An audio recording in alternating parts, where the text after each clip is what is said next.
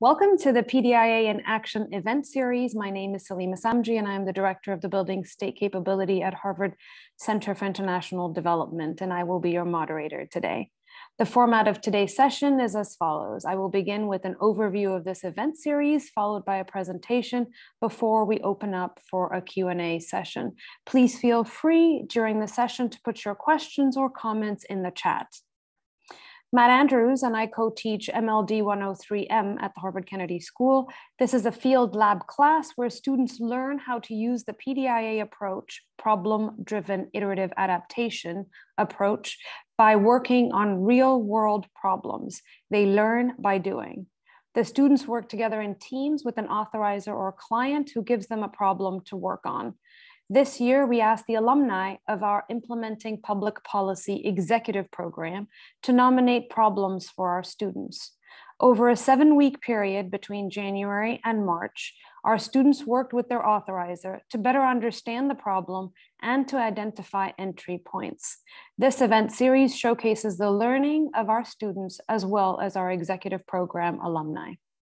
Our topic for today's session is Radicalization in France. And with us, we have our student team, Sasha Mathew, Imara Salas, Kishan Shah, and Katie Wesdyk. Welcome. The students worked with Raphael Kenigsberg, a cybersecurity expert and an Implementing Public Policy Program alumni. I'd now like to invite Imara to get us started. Imara, over to you. Thank you so much. Just give me 1 second. I will start sharing my screen and we can get going.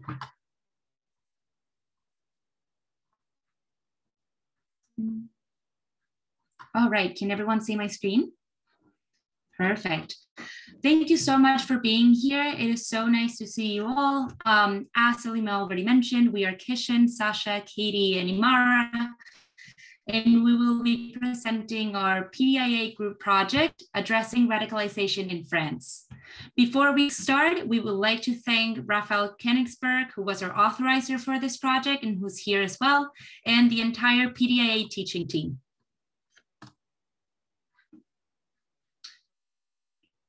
There you go. So we began thinking about this issue, making a distinction between perception and factual trends. Since the 2015 attacks, there is a growing perception that radicalization is growing in France. So radicalization is a process by which members of society advocate for extreme reform that can result in violence and in the fracturing of society itself. This phenomenon covers a wide range of ideological views, from religious extremism to far-right and far-left groups. Youth are particularly vulnerable to radicalization for reasons that we will outline during this presentation. In France, there is a national impetus to face this issue, but there is no consensus on how to approach this. And that's what we wanted to tackle in the construction of our problem.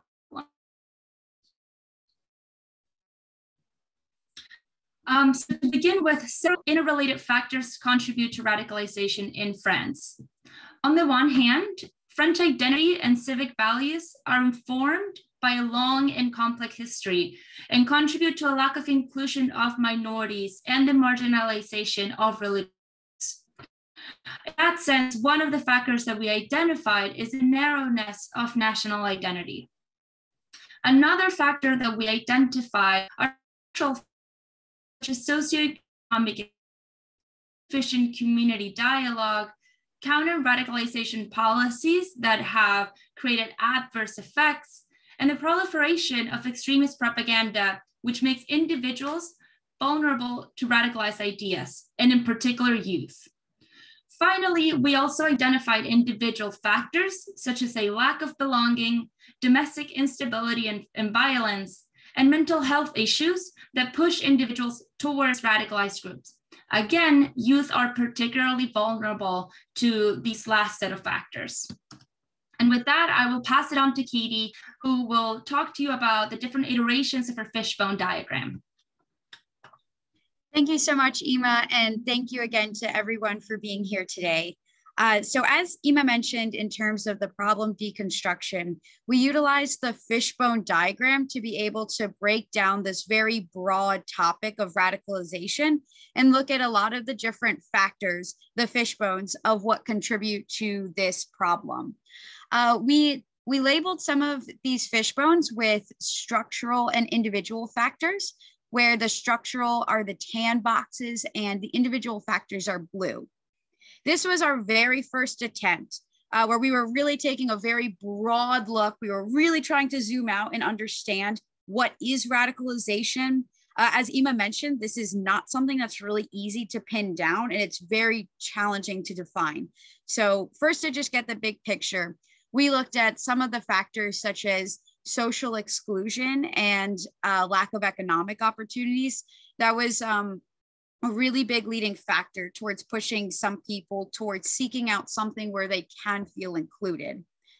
We also looked at some of the clashes between that national identity piece and specifically some religious minority groups like Islam. We looked at where people get access and exposure to extremist networks. So some of the really big points were places like prisons and the internet. So those would be also areas we would look at.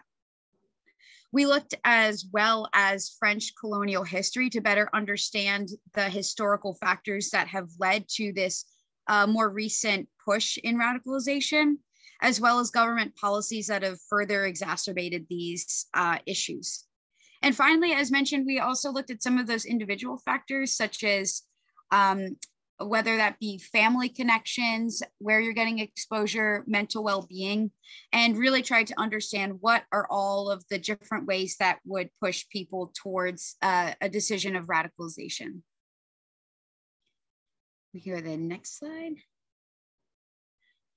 And so across the next 6 weeks, we worked to refine and narrow down what our fishbone was. And we wanted to look specifically at radicalization amongst the youth. So now you can see we have some updated fishbones. Again, the same labels where we're looking at structural and individual factors. So we looked at how people get exposure in terms of role models. And we saw that there was some of the role models were coming from extremists, and we saw that this may come from religious leaders within the community who encourage radicalization. So that was something important to look for, where people are getting role models from. We also looked at a lack of understanding around religion, how this is taught in schools, how it's talked about in communities, and how we can make this a more inclusive understanding. We also looked further into where that exclusion comes from in terms of societal discrimination and marginalization within communities. And again, the lack of economic opportunities. In terms of the individual factors, we looked specifically at the online exposure. That was a really big piece of this, as well as understanding why youth are so particularly vulnerable. And a lot of that, we saw things like underdeveloped self-esteem, when their friends are doing it, peer pressure, and other, the search for group-based identity. Look at that next slide.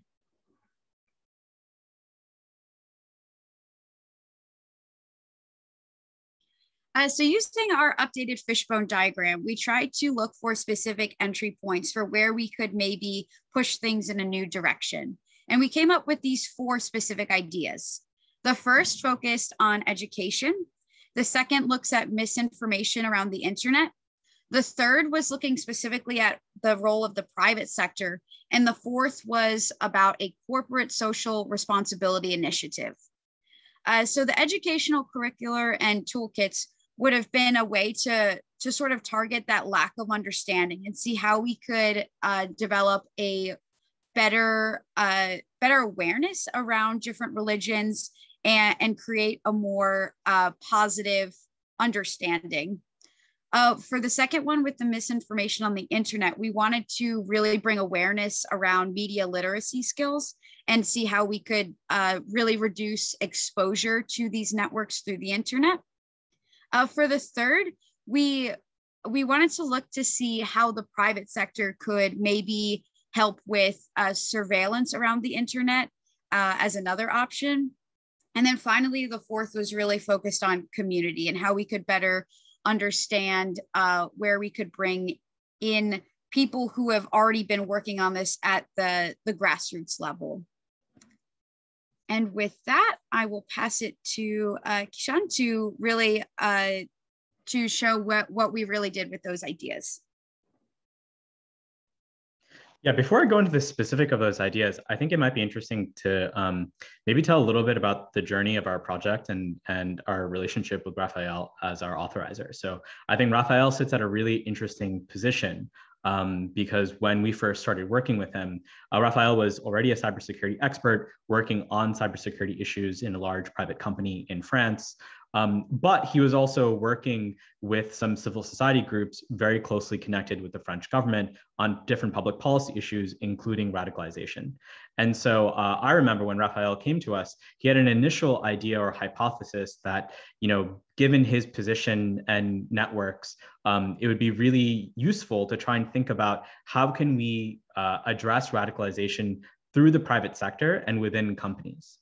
And I think, one thing we struggled with was thinking about where the entry points, where it would be possible to actually intervene, particularly with Raphael's connections and his position within a private company, versus where we saw a lot of the issues and problems, which had more to do with how communities engage with one another, how individuals within those communities feel marginalized or feel connected. And it wasn't clear to us whether or not the private sector was even the right place for that type of engagement to occur. And so you'll notice on the previous slide where Katie showed those 4 entry points, it was really, I think, in the second or third week, and Raphael himself came to us saying that, there's been a shift and there's been some movement within the government as well as with the civil society groups I'm working with to focus more on the youth engagement education side of things. And so what I think the PDIA process was really helpful for was because we were always focused on the problem, even though Raphael came to us and said, hey, we need to switch gears a bit here, or actually a lot, it was actually really great. It didn't feel like something was amiss, because by looking at that problem at such a large level, at all the different factors, when Raphael came to us and said, youth engagement makes more sense, the fishbone had parts on it, and we could really engage on that right away. And so when we were thinking about where Raphael particularly and the group of people that he was working with could work on, these 2 areas around educational toolkits as well as misinformation really came up as places where they could really do something, and where he was finding as well, through the partners he was talking to, some excitement as well. And so in particular, after discussing with Raphael around all the different things that he and his group had the time to do, the resources to do, the framework of ability, authorization, and acceptability for, these were the 4 ideas that we really came up with as potential next steps and first steps for thinking about how one might go about trying to address the issue of radicalization. So the first was, we really saw a big need for greater dialogue between organizations that were already working with communities and those that were working more at a national level on trying to solve radicalization from a policy point of view. And we found some really interesting NGOs and youth organizations that were already trying to talk to youth and work on radicalization within France. In some of our interviews with them, we found that they found that their work was really impactful at an individual level, but they really didn't know how to scale it. It was really one of the ones that was most interesting was literally one woman who had a son who, so she was an immigrant from Morocco who was French and had a son who was in the French army and who was killed in a terrorist attack. And after that attack would go to community, talking to youth, trying to help them, overcome that alienation and not join radicalized groups. And she was finding success, but it was literally just one person going to community. And that's not really scalable from a point of view of reaching every single person in France. So then the other was connecting with other experts and networks that are thinking about misinformation. On our team, we had some local expertise with some folks who had already been working on misinformation in other contexts and in other countries. And so one area we thought that we could help was connecting Raphael and his team to some resources and people that were working on misinformation and how that might be relevant for the work that's being done in France. The third was creating a repository of these best practices and research around the world on values education and also combating misinformation. So the misinformation area, there seems to be a lot of work and research already there. The values education was something that we rediscovered was something that people were doing, but was very new and very much untested. And lastly, the place where we thought, as Raphael and his team was moving towards developing this toolkit and curriculum, we felt that the best place that we could possibly help him on was, and given that this curriculum would be so new and so different from anything else that's already out there, what we could help is develop this action learning plan for how Raphael might develop this curriculum and test it over time. Because a lot of this isn't going to come from just an academic exercise of analyzing the issue and figuring out what the content of the curriculum is. What really is going to matter is how it's delivered and how it is delivered for the specific context in France, where these youth and communities are. So if we go to the next slide, this is an overview of a draft of this learning action plan for creating this minimum viable product of this curriculum and toolkit. And then the idea here was to work with Raphael to figure out what would be that first step that would allow us to take this idea, which was theoretical, and make it something that is concrete and testable. Because once it becomes something that's concrete that you can take to youth and actually iterate on, that's where we saw from not just our project, but the other teams, as well as the resources and advice from Salimah and Matt, where the magic really happens, right? It's when you have something, it could be half baked, and it's taken to real life and tested, that you really learn or are able to make something that is completely different from what's out there before. And then for the last slide, end off with. So there are a bunch of different lessons that we learned across this process and project. The one was specifically for this project. Oh, sorry, I'm passing on to Sasha for the lessons learned. Thanks so much, Kishan. Yeah, so just to close up with some of the lessons learned, many of which already came up over the course of the presentation.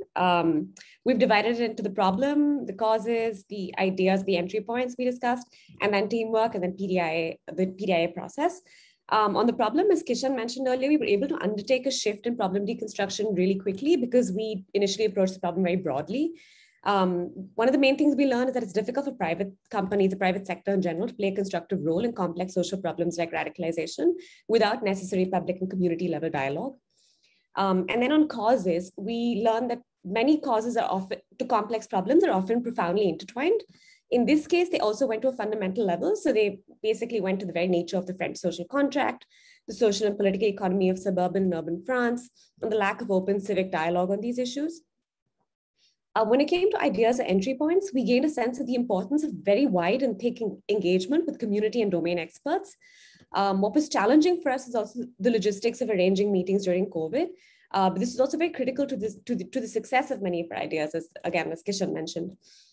Finally, when it came to working as a team, by far and away the most important lesson that we learned was the importance of psychological safety and making investments and getting to know each other. Again, during a COVID time, without the benefit of in-person meetings. This allowed us to be willing to take risks with each other, and it really expanded the scope of what we could do.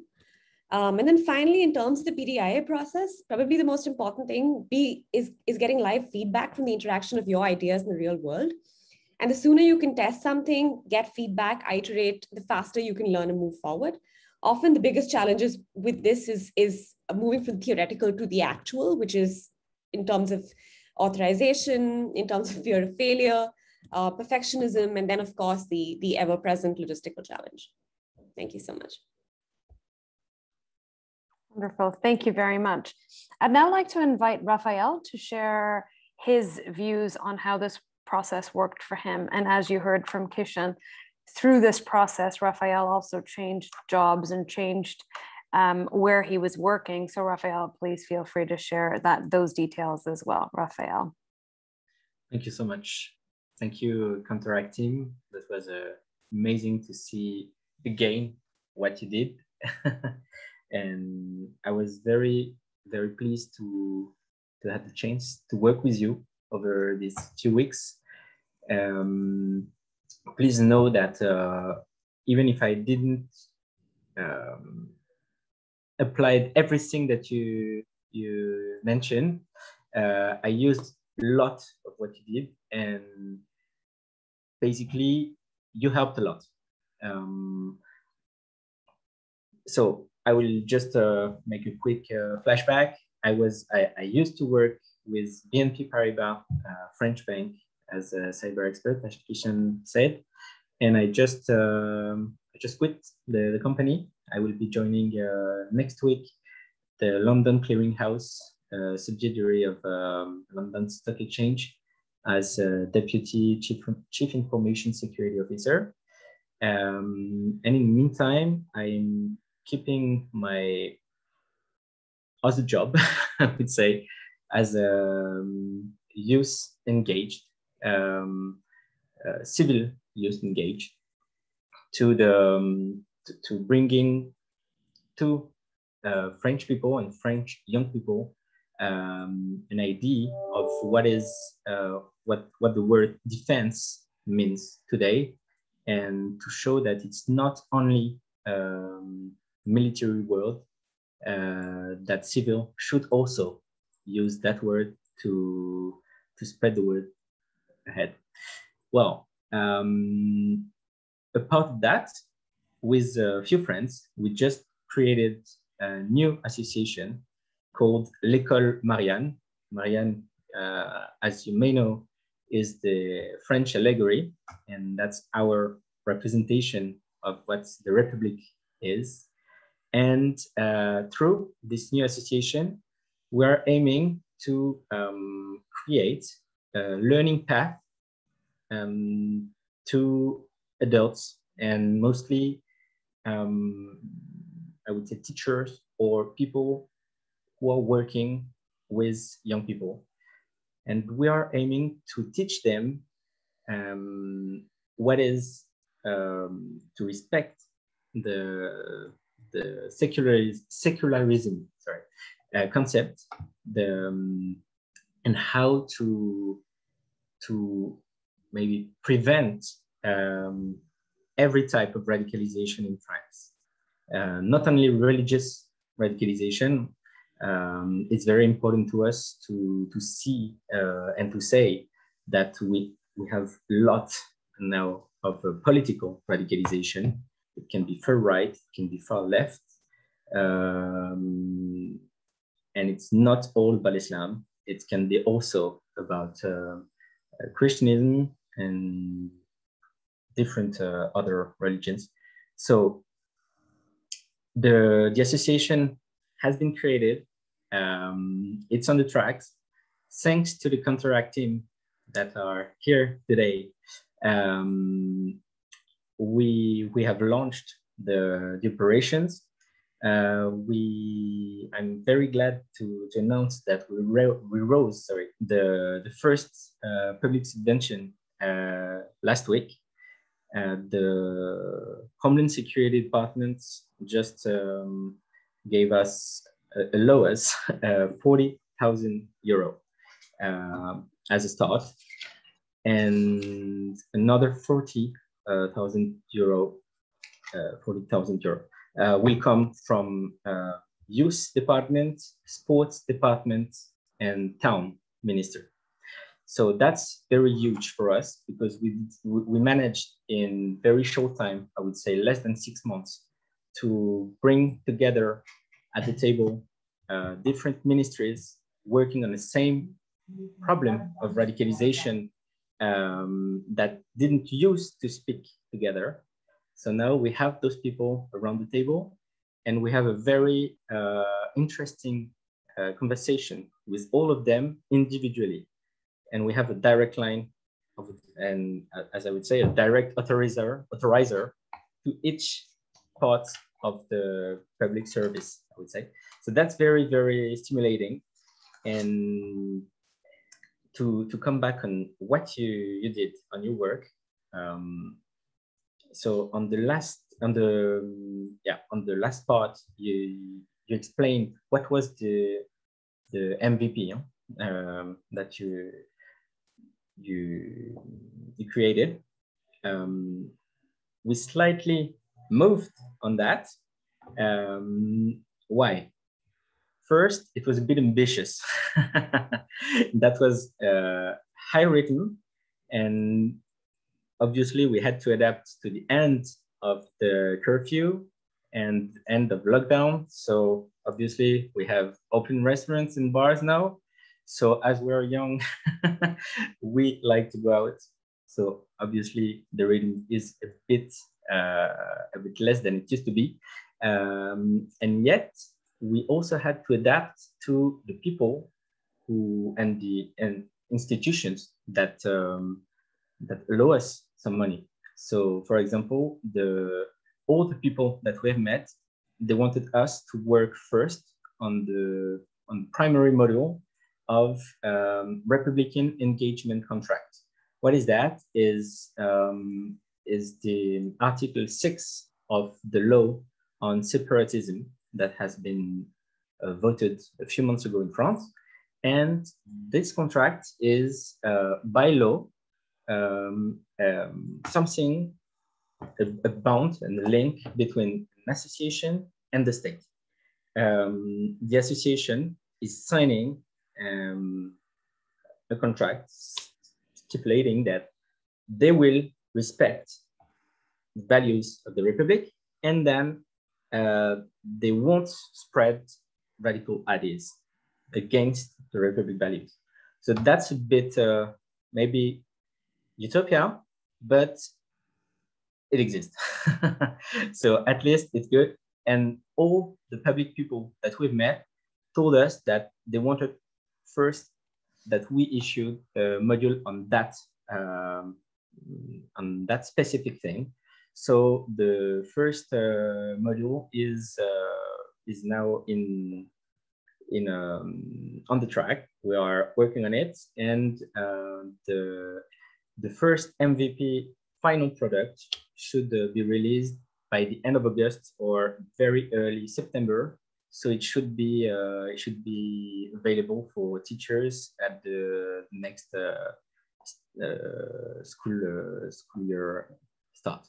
So that's very stimulating. And then we will of course think of a lot on what you have recommended on the week 1, week 2, week 4, and the rhythm that you recommend us on the way of shaping all the other products or submodel that we will define. So there will be one on secularism, one on what is Republic and Republic values, and one on what is radicalization, because we still have some issues in France to say the words of what is radicalization. So that's very important, and teachers and all the people that are teaching now, they do need that because they don't have it. So we are very, very glad to have the opportunity to work with you 4, and there is Merv who is missing today, but with you 5. Thanks a lot on what you did for us. I was amazed, to be honest, by your engagement in this course.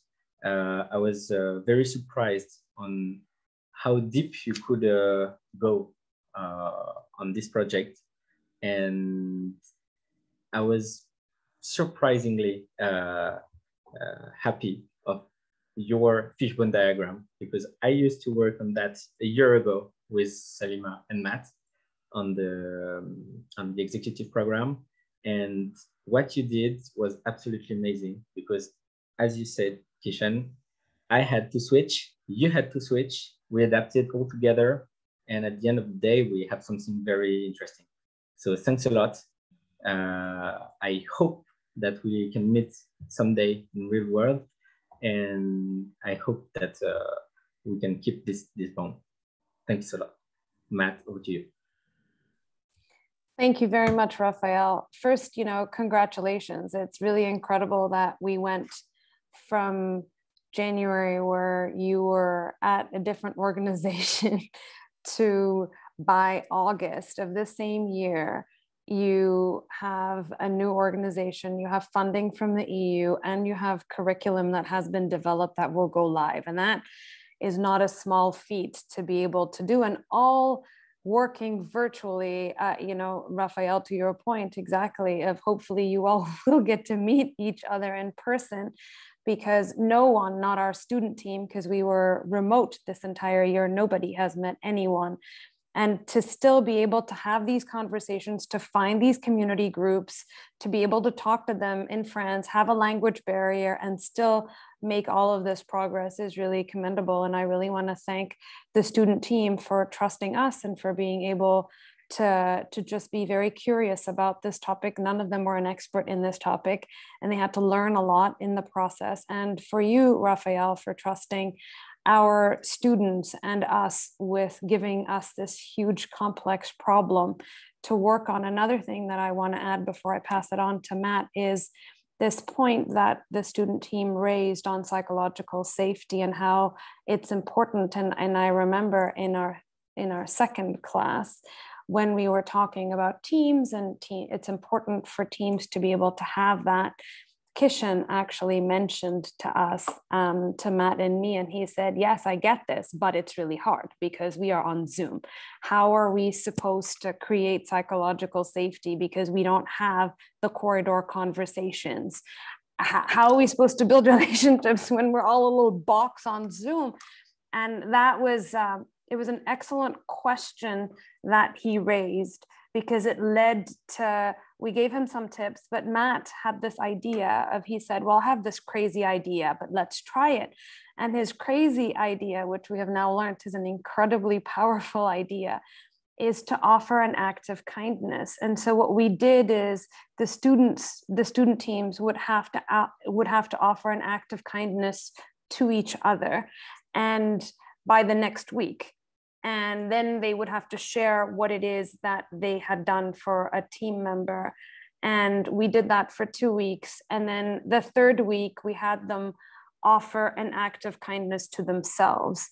And I think what we saw through that process, and some students actually said, even though it was forced, it felt forced, because we told them, you have to do this. You can pick who gets paired and switch it up, but this is what you have to do, because you have to report on it the next week. They felt that it did lead to building more solid relationships with the student team. And I think that really helped for the teams to be able to be open with each other and to just say, I don't know how to do this. How should we think about this? And just be able to be open and bring their whole self into the team, as opposed to just, this is a course I have to take and let's just get this over and done with. And then leave. So I just do want to thank Kishan for raising that and asking that question, because had you not, that would not have emerged in this process. But by you raising this really important thing, we tried something different and it worked, and we're continuing to use it. In IPP, actually, they're in week 3 next week, and one of the assignments is to offer an act of kindness to each other, all around the point of building psychological safety. Matt, over to you. Thank you so much, Salimah. So, it's quite a thing to think about, the fact that I don't know which of you have met each other, but I know that we've been with Raphael now kind of together in a relationship for over a year, and I've never met him.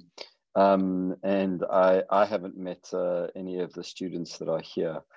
And yet, I think value has been produced. Value has been produced in individuals. It's been produced in building relationships. It's been produced in Raphael's work. And I think that one of the enduring lessons I think we need to take with us about this kind of year is that hard things can be done. you know, because I think at the beginning of last year, there was, I mean, it's the beginning of last year when COVID kind of hit, there was a lot of question about how do you do a course on implementing public policy when you can't build relationships? How do you teach about building teams? How do you think about psychological safety? And to be honest, I think nobody really knew. And my sense is actually that some of those things that seemed impossible kind of really kind of worked well. My observation was that teams, online teams, worked better than in-person teams than we've ever had. I don't really understand it, but they did. I think that some of these small things of kind of asking people to do the act of kindness, one of the things we observed was that in the groups where people were having difficulties, you know, when we talk about psychological safety, the idea is you create an environment where people feel that they can speak truthfully and honestly to each other, but you also then create on the other side felt accountability, right? Where people feel that they're going to be accountable to each other as individuals. And the challenge online is with both of those things is pretty daunting, right?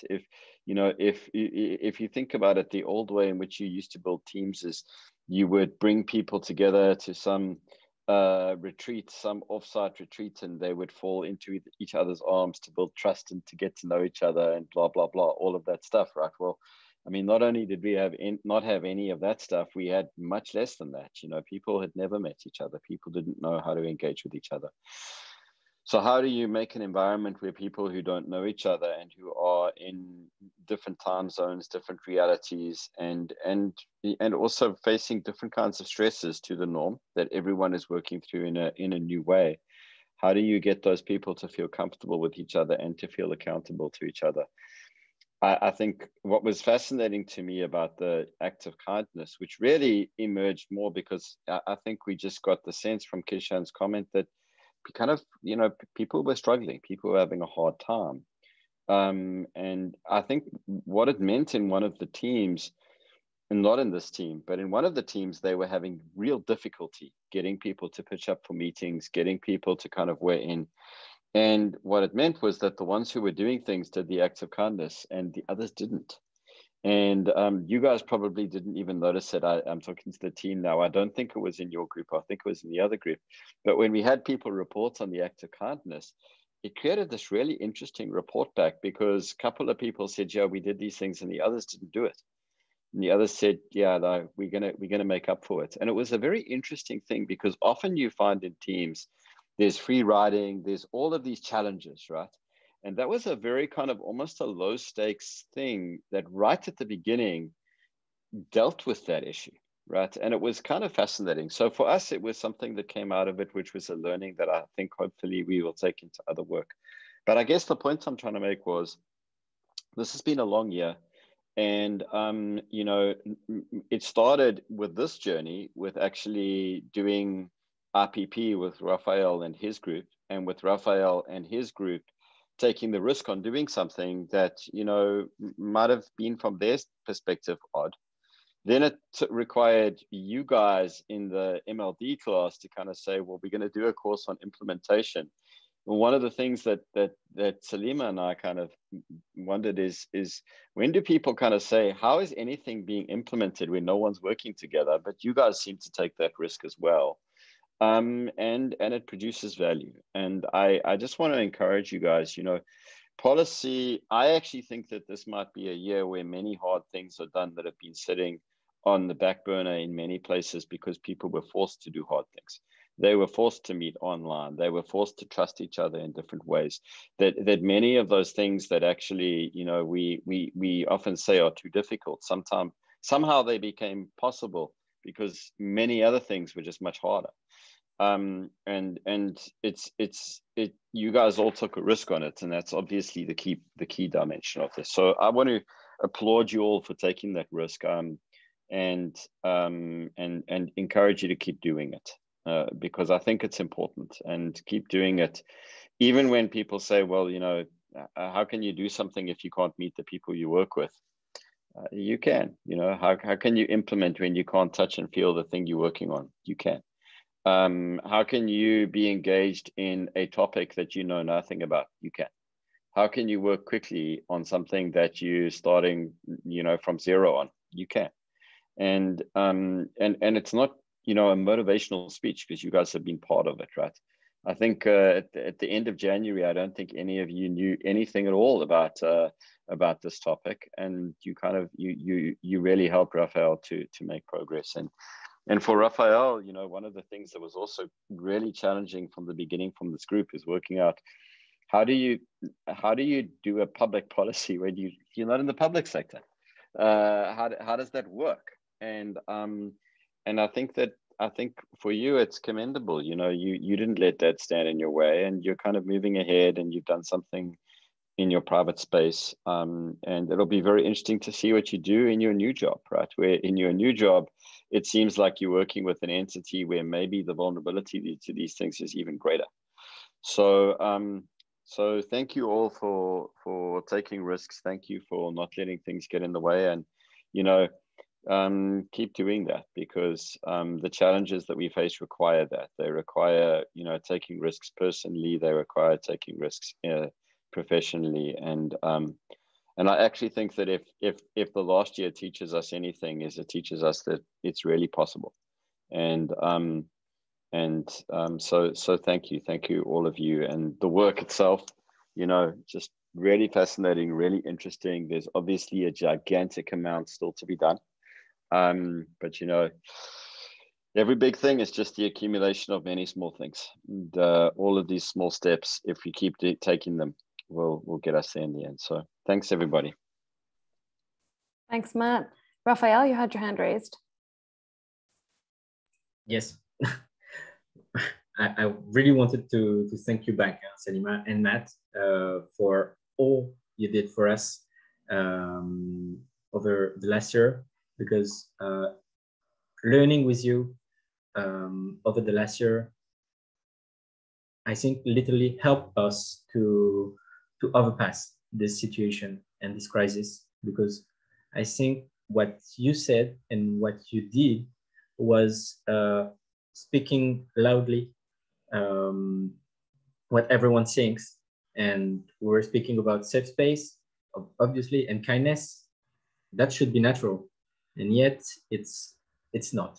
So we have to listen to you and to listen to some people saying you should do that, and that's the start.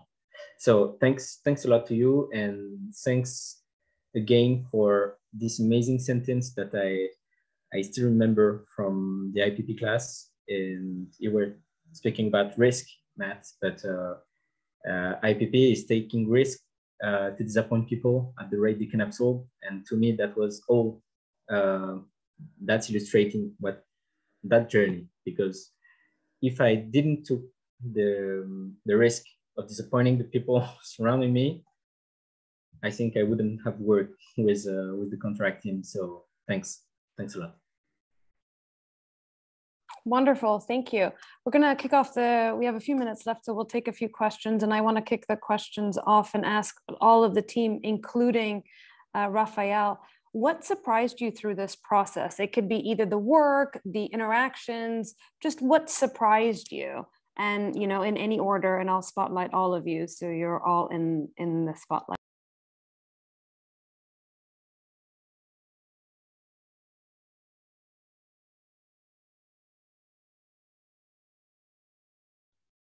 I can go first. So one of the big lessons was just for me, and what surprised me was how much of a sticking point the logistics was. And it seems like a little bit of a glib point, but I'll give an example. So very early on, and I see Fatine in the audience. So Fatine is a classmate of mine who is Moroccan and French, and I talked to her about radicalization in France and such. And she was the one that mentioned to me this organization, Imara, that was doing really amazing work in France on community engagement with youth in suburban France. And very early on, we knew we wanted to introduce them to Raphael and his team. This was like in week 2, week 3, we knew we wanted to introduce them. It ended up taking 4 or 5 weeks to get the meeting to actually happen. And eventually it was, so, you know, eventually we ended up taking a risk where we didn't even know whether, so it was actually quite funny because the emails that we would get from Imad were all in French. and we don't speak French, and they were we don't feel comfortable talking in English, and I didn't know whether or not we would have a French speaker to be able to have a conversation with them, but we were just like, okay, we'll just set up the time anyways, and we'll figure it out. You know, if we have a French speaker, we'll have one. If not, that's okay. And eventually we did that, and Raphael was able to join. His partner, one of his teammates was able to join, and Imara and I, we just sat there and listened because we just didn't have anyone who spoke French or could understand. But that was the only way to get the meeting to happen, and it was like those little tiny sticking points around getting these meetings to happen that ended up becoming huge sticking points for what we wanted to actually do. And for me, one lesson from that was just at some point you just kind of have to take a risk and just like try and see if you can get something to happen. Otherwise, nothing will happen, and something is better than nothing. And I think along with that point, I can add something. I think what was really interesting about doing this project in Zoom was the fact that even though we were all really far apart, it sort of brought us closer together. And at one point, we just cold email a bunch of organizations doing something similar in the space. And it was really interesting how a lot of them reached out back to us, and we were able to get documents from them, learn more about their work, and how that we were talking to organizations in Greece and in Germany and in the UK. And I think that would not have been possible were we not on Zoom and everyone was in their computer sort of 90% of the time during the day. So I think that was an interesting aspect of our work as well. And to add to that, I think what surprised me the most was just how effective the group dynamics could be. We had talked a lot about that when we were getting introduced to PDIA, as was mentioned with the acts of kindness, like those bonding pieces that had been emphasized as being part of the process. I was really amazed by how far it actually enabled us to go and how much we were able to get done week to week. I really liked how fast paced that the work was, and how we were able to go from this very, very broad understanding of a pretty complex topic and be able to narrow it down and actually be able to generate ideas that could be helpful. So I just was really amazed by just how impactful it was to actually have those really positive dynamics. It was probably the most effective group I have worked with at HKS. I guess for me, the thing that surprised me the most is that before this class, this is not a problem I would have touched. Honestly, I would have thought that this is too complex a problem. It's something to stay away from. But I think PDIA did that for us. It gave us a process, a handle, how to get a handle on really complex problems, just the deconstruction, the fishbone, the sequencing and rationalization of entry points. All of that showed me at least, I think, that complex problems are not a thing you need to kind of avoid actively. Finish. Thanks a lot. But I was really amazed by the rapidity of adaptation that Katie, Sasha, Imara, Kishan, and Merb performed. That was like something, we just spoke, I guess, one hour at the beginning, and I just explained what I was trying to do. I think I was not super clear because it was not very clear in my mind as well. And then you decided like to jump on and see what you could do and see what you have done. So bravo. Wonderful, thank you. We have two questions from the chat that I'd like to voice. There's Pedro and Katija too. If both of you can ask your questions, and then the team and Raphael can answer both questions. Thank you. Pedro? Okay, thank you very much, Salimah. Well, first of all, thanks a lot for such a wonderful presentation. It was really great to listen to you all guys, very enlightening. And well, just going back to the issue of radicalization, and thinking particularly in the case of France, Raphael could please correct me if I am wrong, but do you think that there is any play for the big organized religions in France right now? I'm thinking mainly in the Muslim and Catholics now, to address the issue of radicalization and to work together with other players on this issue? And if the answer is yes, how do you think that they could be engaged, to work productively with other NGOs or the government as well? That's a hard question. Raphael, before you answer, we'll just take the second question as well so that you can all answer both questions. All right. Khadija too? Yes, hi. Thank you all for this wonderful presentation and work. So my question is somewhat similar to Pedro, but on the state side.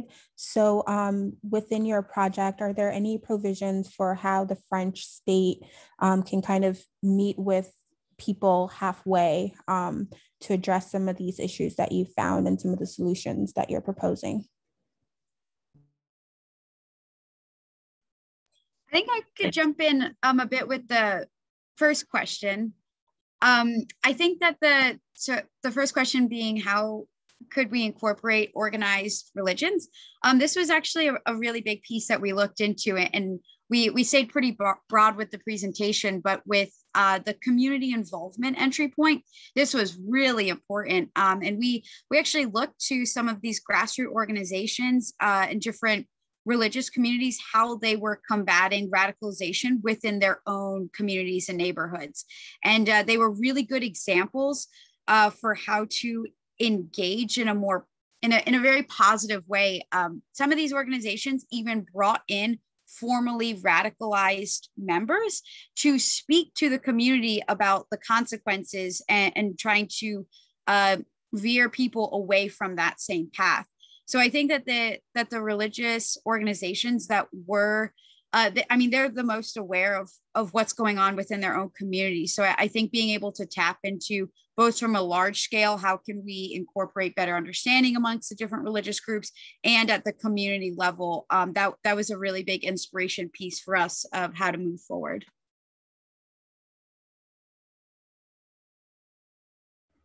All right, thank you very much.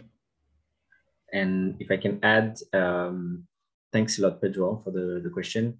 I would say in France now, the political / religious dialogue is pretty hard. It's always have been like that, but today it's even harder. I would say that there is something to do for incorporation, and that the state should, but he is working on that, and they have a lot of problems to actually implement it. But they should try to create something like the consistoire, which have been created by Napoleon for a Jewish community, which is mainly a direct bond between the religion and the state. I mean, this religion and the state. And it has been tested some years ago on the Muslim cult, and it didn't work because there were too many different branches, and it never worked. So there is something to do, and I would say the most beautiful thing on that would be to have maybe three religions working all together. I mean, the three main monotheist religion working all together on the same way with the state, and that should be very interesting. That should be very difficult too. Indeed. Thank you very much, Raphael, and thank you, Katie, too. Did any of you want to add anything to those responses? Yeah, I was going to say, I think the two questions, as someone mentioned, they were related. I really do think they're actually really the same question, because one of the things that was really surprising to me was, I was born and brought up in the United States, which has a very specific, I think there's a specific understanding of what church and state and secularism means. My family is from India, and in India, there's a different meaning for what secularism means. And I think France's notion of what secularism is completely different from those two. And it's like almost a complete absence of overt even talking of or dialogue on or mentioning of religion, except in like certain circumstances. And that is a problem because it means you don't have a language or a habit or a sense of how would you even talk about these issues in a really meaningful and a constructive way. And I think one thing that was a theme that came over and over again was this lack of language and dialogue and ability to even talk about the issues without feeling uncomfortable or without being able, without just essentially changing the subject, means that you end up doing things that are counterproductive, right? And I think the reason why I think this curriculum and toolkit idea is so important is because you need to start fostering those skills, the skill to be able to talk about these issues. And until you do that, it's difficult for the state or organized large entities to be able to take that on. Okay, thanks. Great, thank you very much. That brings us to the end of this session. Thank you very much for joining. I want to thank Raphael for working with our student teams, and I would like to thank Imara, Katie, Kishan, and Sasha for doing an excellent job on this and trusting us and learning so much. And really, I think our expectations of, even when Raphael first mentioned this topic, it was so vague. We said, let's try, let's see what happens with not much expectation, and look at where we are today. And for that, it's because of all of your hard work and trusting us. So I really want to say thank you to each of you. And I hope that you can use some of the tools that you have learned in this class in your careers. Matt, did you have anything else to add?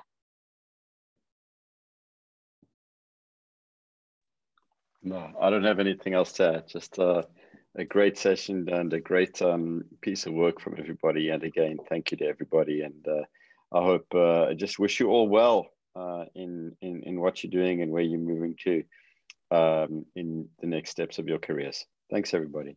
Great, thank you. That concludes our PDIA in Action event series. Thank you all.